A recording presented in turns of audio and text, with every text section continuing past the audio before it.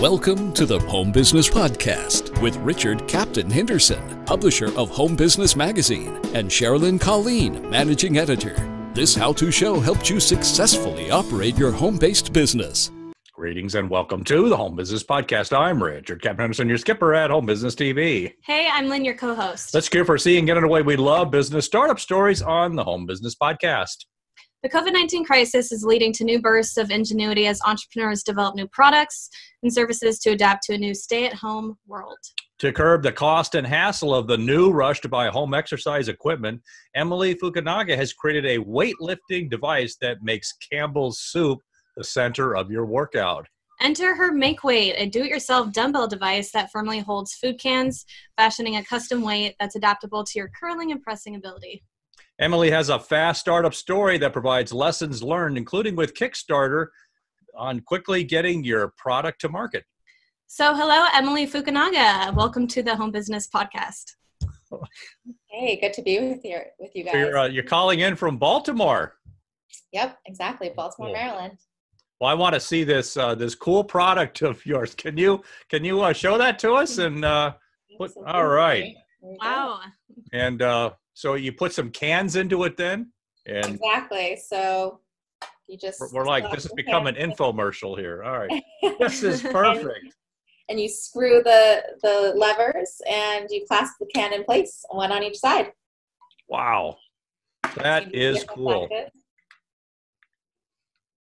Whatever fits your workout. How did you ever think of this? So like many of you that are listening, I was stuck at home in COVID and I did not pre-plan and I didn't have weights at home. So I was doing workouts without weights. I was jumping jacks, push-ups, sit-ups, tried to work some weights in and found a 12-pack of Diet Coke that I started doing squats with. So that's kind of Or you just like grab the Diet Coke and start working out with the cans. I tried, yeah. It got a little heavy, so I realized maybe something more like a tomato can was more in my wheelhouse. So I looked at my pantry and I thought, wow, I have all these cans. This would be great, but you can't hold two in one hand, and I kind of struggled. So I thought, what if I created a handle, essentially, so that I could hold a couple of different weights and still do the weight workouts that I was used to before COVID. Oh, so you just then kind of built it up around the idea, how to form the plastic and, the actual mechanical design of it and took it from there. Absolutely. You must have had some people you worked with to help with like the mechanical design or anything, or? Yeah, so I don't have a technical background. So I realized what I needed very quickly was a CAD designer and someone with a home 3D printer, because all of the shops with 3D printers are closed right now. So I went on, those platforms like Upwork and Fiverr, and I found some great partners to work with me, and I shared with them my specifications, kind of what I had as my vision, and they helped me with the back end to create some great CAD designs. And then someone actually printed this prototype. So I want to stop people. I want to stop you right there so people understand that this was actually produced from a 3D printer, your prototype. Yep, exactly. And someone's home prototype, and they mailed it to me. And that's kind of how I've built so far this business. That's amazing to 10 years ago, you couldn't have done this kind of outreach and found, this kind of talent, but just by searching through Upwork and other online places that, manage talent, you were able to search out and find somebody probably pretty quick that homed right in on what you needed. Exactly. Oh, that's interesting. Well, let's learn a little bit more about you. You've worked your product development around a day job in the retail industry, and I understand you have an MBA, one of those feared MBAs from the Columbia Business School. Yeah, so my day job, I'm a management consultant. I focus on the retail space. I've had 15 years of retail experience, kind of on shop floors and strategy, buying, and now after getting my MBA at Columbia, I transitioned into management consulting. So basically helping anywhere from Fortune 50, Fortune 500 companies, all the way down to mom and pops, kind of helping figure out their branding, their pricing, supply chains, everything to do with retail and customer engagement.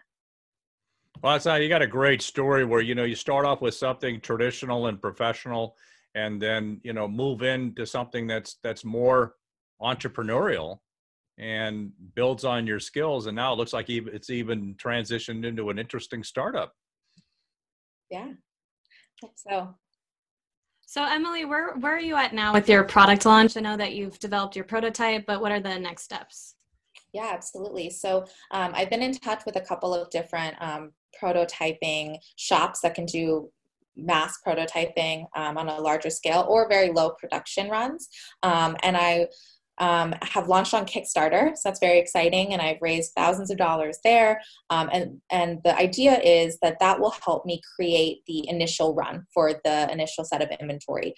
There's some not to get too technical, but there are some hurdles that need to be hit in terms of the molds for plastic pieces or metal pieces. So I've been working with these shops to kind of estimate what my initial investment is to get that initial run out, to get this MakeWeight out into the world. So I think kind of the big picture here is it's not really cost effective to do 3D printing for a mass run. You've got to go into molds and I'll be able to do a larger scale of production runs that'll be cost effective then. Exactly.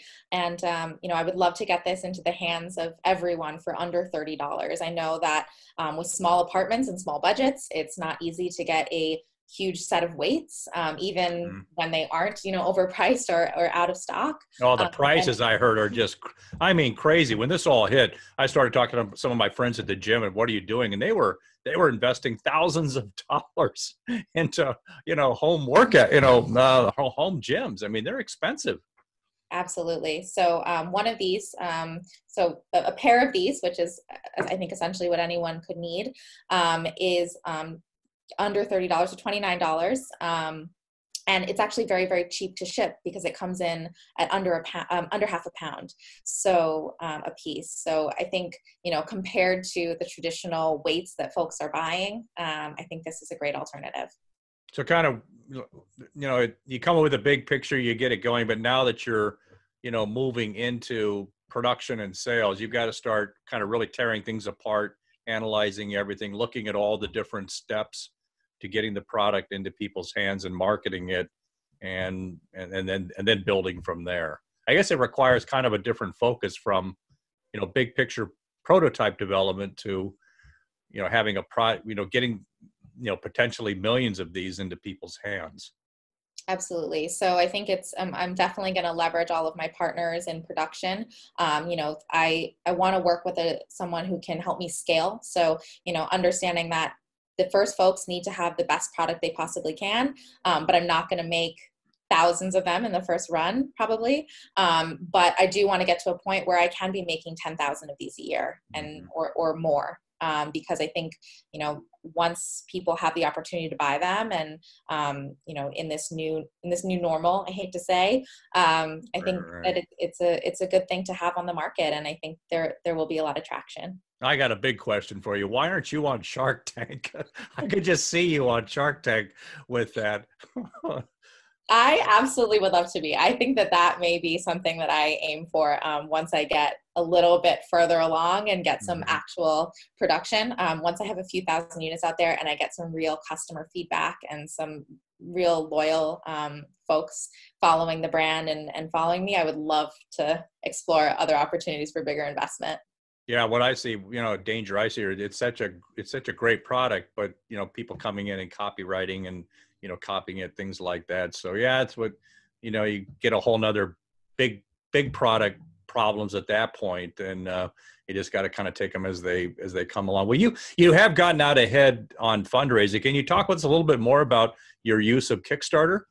Yeah, absolutely. So I thought Kickstarter was a great platform to kind of get the word out there and get some initial thoughts and feedback for the product. I also thought it was good to be able to kind of reach out to friends and family in a way that is a little bit harder when you're just doing private fundraising. The platform on Kickstarter really encourages you to ask ask for contributions, either with or without a product. And when they pre-order a product, they feel like they're getting something, even though it's not equity. I think at this stage, and at any stage for a startup, the most expensive thing that you can give away is equity, even though, it feels cheap at the beginning. So I would say, that was one of my favorite things about Kickstarter, is that you can really get some good fundraising done, but you don't have to give away a piece of your company. But you're still you're still choosing the amount of ownership you have. Exactly. Fundraising. So Emily, you have many options for marketing a low-cost product like MakeWeight. Can we learn a little bit about your marketing methods, such as online and social media practices? Absolutely. So, so far I'm doing a lot of word of mouth. I've asked friends to help me post and share the links to my page. I think that I'm also going to continue on social media, a lot of Instagram, Facebook, short low fidelity video advertisements. And then, I think some media outlets like yourselves have kind of picked up on this and said, hey, I think this is maybe a sustainable business and a product that people really want and need out there. So hopefully continue on that path. It seems like this would be perfect for Instagram. Easy putting it out in a visual, and then people see what we see in it, that it's so cool and unique. And then it gets viral. People start sharing it. Absolutely. And I mean, it's not a serious product. We don't want to take ourselves too seriously with the MakeWeight. That's what's good about it. I mean, that's what's good about it. So I think, it actually leads itself to content that people want to watch, which I think, like you said, that's what happens. That's what brings things viral. Yeah. I think all you need is Kim Kardashian with a workout, and this is something that could really take off virally. So that's always the best thing. If you can do word of mouth by having to invest in marketing, do more word of mouth. That's always the best way to go. But at low cost and broad appeal, you have a product that could skyrocket into millions in sales. Are you ready? Are you ready to handle the growth? Yeah, absolutely. I mean, I will take any challenge that comes my way. Again, I don't have a technical background, but I was able to get something 3D printed. I was able to get something essentially prototype ready and ready for market. So I'm so ready for that challenge. But you showed you were able to work with the technical people and get the right product out. And I think that's what's important as an entrepreneur. Yeah, thank you. Emily Fukunaga, you have a great entrepreneur startup story with MakeWeight. Do you have any final points or pieces of advice you'd like to share for others who are looking to start a business? Yeah, I think right now it's a really hard time, and being stuck at home it's never easy. I know that there's a lot of stressors, obviously, for a lot of folks beyond being just stuck at home. But it's also a really good time to reflect on what you're good at, or what you're passionate about or excited about. And for me, I love the idea of making use of what you have in any situation, right? Like I love capacity, like utilizing the capacity around us and making the most of what we have at home. So this kind of just felt really natural to me, and it was organic. It was something I needed. And then I realized it was something that friends and family needed. And then it kind of went from there. So I would just encourage everyone that's stuck at home and maybe has a little bit of extra time on their hands to just spend some time thinking about what they're passionate about. And if they're trying to start a business, I mean, now's a great time.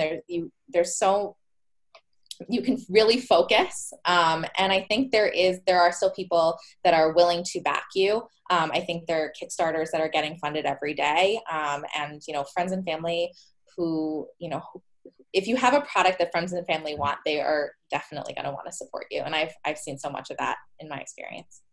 What better way to start a product with Campbell's soup? So, Emily Fukunaga, thank you for being such a great guest on the Home Business Podcast.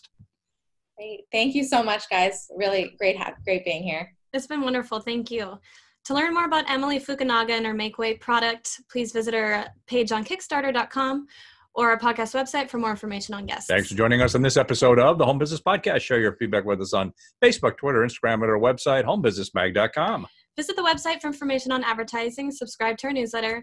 Please visit our sponsors. For more information, visit homebusinessmag.com or the expo at homebusinessexpo.com. I'm Richard Captain Henderson saying anchors away. We'll talk with you soon. Until then, make it a great home-based biz day.